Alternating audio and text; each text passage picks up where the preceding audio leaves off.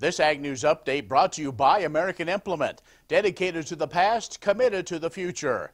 In a moment, Goodland, Kansas farmer and U.S. Wheat Association member Brian Linin. Would you like to see something done about high gas prices and low unemployment? Western Plains Energy in Campus, Kansas is doing something about it. They're a proud part of Growth Energy, America's ethanol supporters, and they employ 38 people and will be adding more following the expansion.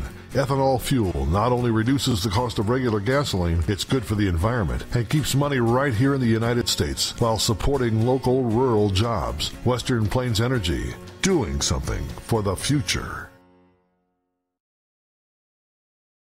Wolfter Construction and Irrigation has been around a long time, and a lot of folks have trusted them to design, build, and service all sizes of commercial and on-farm storage for grain and equipment. Wolfter is also known for their outstanding irrigation division, where they stock a complete selection of nozzles, regulators, drops, gear drives, electrical, and structure components. Looking for an electric motor? Wolfter has a large selection in single and three-phase. Next time, reach out to the pros who have decades of experience at taking care of business the right way. Wolfter Construction and Irrigation. Joining us now is Brian Linin, who is a farmer from Goodland, and he is not only on the Kansas Wheat Commission but also a member of U.S. Wheat Associates. And so, Brian, thanks for being here. It's my pleasure. All right, let's talk about the big news that we're still learning more about, and that is Brazil. And so, kind of give us what you know and what the possibilities are of that market coming back. Yeah, so Brazil, for a number of years now, has not met their WTO commitment. When they entered the WTO back in 1994, they had a commitment to have a duty-free tariff rate quota of 750,000 metric tons of wheat from the U.S., among other things. They've never actually taken that, only a couple of years when Argentina was short on supply. And so just this morning, actually, they announced that the Brazil's recommitted to taking 750,000 metric tons of U.S. wheat duty-free, and that's big news for the Kansas wheat farmers and all wheat farmers in the U.S. Of course, 6 classes of wheat, but really a lot of this directly has an impact for hard red, correct? That's right. Most of that wheat would be hard red winter wheat that's produced in the mid-plains states, Kansas being, of course, one of the top producers of hard red winter wheat. All right, so we have this again. It's not a huge amount, but again, it's kind of those building blocks with everything else we have going on. A market like Brazil coming back, it has to make you feel good. Oh, very good. I mean, that's another 750,000 metric tons a year that we weren't moving. We haven't moved for years, 20 years. And, just like you say, those building blocks, I mean, if you consider China and the trade issues there, up until 2 years ago, we were consistently exporting 1.6 million metric tons to China. The last year and a half, we've done about 160,000, which is almost nothing.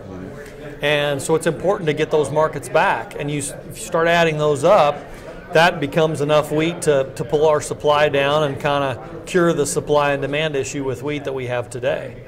Other issues, Australia and others having some weather concerns that some of us in Kansas are starting to experience those as well. Well, it seems like we always have weather issues in Kansas. But yeah, Australia, they're having a tough time with their crop, and that could open up some markets for us this year. They're a big competitor for us in the world. Yeah. They're one of the largest producers of hard white wheat in the world. We've tried to get hard white wheat going in Kansas, but hard red winter and hard white in the world, compete pretty closely together. That one can replace the other, and so if Australia is looking at a shorter wheat crop, that gives us an in. So, sure. We're talking with Brian Linin, who is a farmer from Goodland and is a member of the U.S. Wheat Associates. Let's take a quick break. Back with more in just a moment.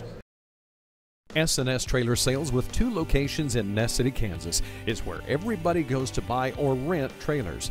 They feature the all-new, all-aluminum Mauer grain trailer with all of the electric options, the easy-to-load detached trailers, and a huge stock of header trailers. At the west location, you'll find bumper pulls, goosenecks, and oilfield specialty trailers, along with flat and utility beds for pickups. S&S Trailer Sales in Ness City and on the web, but remember, you do have to spell out the "and." Day and night till the job is done, Teeter is the one that works for you. fields of green, reaching toward the sun. Teeter is the one that works for you. Teeter is the one. Teeter is the one that works for you. Teeter Irrigation, your source for water management. And joining us is Brian Linin, who is a farmer from Goodland and also a member of the U.S. Wheat Associates. Brian, let's just get down to the brass tacks of wheat, especially in Kansas. We're known as the wheat state, but some would argue we've become the corn state.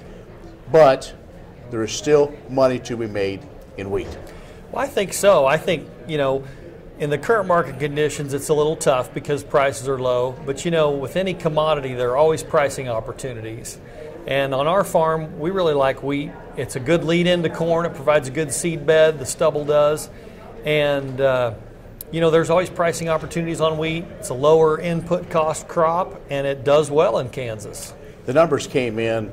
Of course, wheat numbers were down this year. Wheat numbers possibly. When we get the final say of where exactly we are. Where are you at in your farm? Actually, our wheat acres are up a little bit this year. We took on a little additional ground, and we're trying to get into our rotation. And like I said, we really like wheat as a cash crop for our area, and it works in nice into our rotation. And so we're actually planting more wheat this year. But I do understand that across the state, wheat acres are down. All right, so let's talk a little about you. We haven't really talked much about U.S. Wheat Associates. U.S. Wheat, you're really kind of all over the world. U.S. Wheat is all over the world.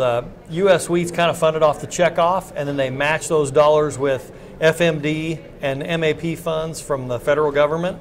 And so we leverage that money and we promote wheat in the world. We try to attract millers, buyers, and bakers all over the world. U.S. Wheat operates 13 international offices around the world, and the mission is that U.S. Wheat is the best quality wheat in the world, and we're the most reliable supplier.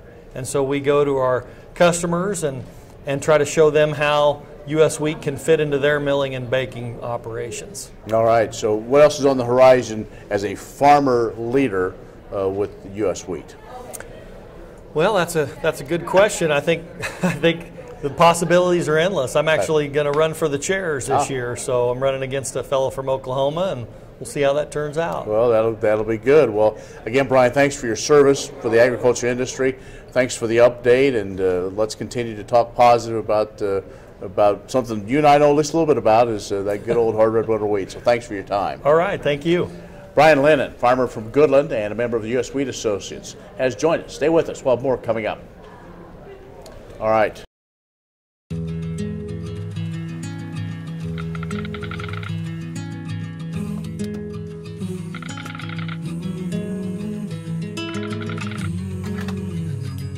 The cost of everything has gone up dramatically over the last 75 years. With one exception: keeping electricity affordable. Wheatland Electric, delivering energy for life, your Touchstone Energy Cooperative. When you've had a best friend for over 50 years, you develop a trust. And the Scott Co-op has been a trusted rural friend since 1957. A co-op keeps money in the area, doing business for and with their members. And that helps keep their hometown thriving with keeping money in the community. Scott Co-op is not just an elevator. It's the rural way of doing business. So, when you see an elevator, remember your friends at Scott Co-op. Well, that's an Ag News Update. Listen for market updates and agriculture news important to you here on 1030 KBUF. Also be social with us on Facebook and Twitter. I'm Ken Rahjes. Thanks for watching.